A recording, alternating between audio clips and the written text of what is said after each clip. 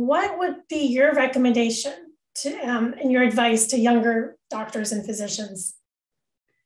Well, with regards to HPV, the most important thing is I would stress the importance of HPV vaccination. I ask people if they've been vaccinated, I ask older people if their kids have been vaccinated. So I think that's really the most important thing that we can do. I mentioned before a little bit about primary HPV screening, and I think that's actually going to be the way of the future. So I make sure that people are using HPV testing properly.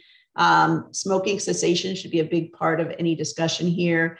And really importantly, no news is not good news in the world of cervical cancer screening. So people assume if they don't hear anything that everything's fine, but really I think it's really the doctor needs to tell the patient that you need to get your results, and the patient needs to know that if they don't hear in 2 weeks or something, they should call. So you can't just get a pap smear and not follow up on it, or you can't just do a pap smear for a patient and not follow up on it. So the follow up is really, really key.